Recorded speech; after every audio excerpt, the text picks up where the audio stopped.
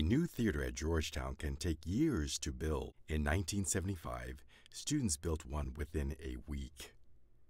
The true story of Mask and Bauble Stage 2 is featured in this episode of Hidden Hilltop. Georgetown's Mask and Bauble never had a theater of its own for most of its early years. In the mid-1970s, students grew frustrated by space provided by the university in Fulton Hall for performances. In the spring of 1975, the students had enough.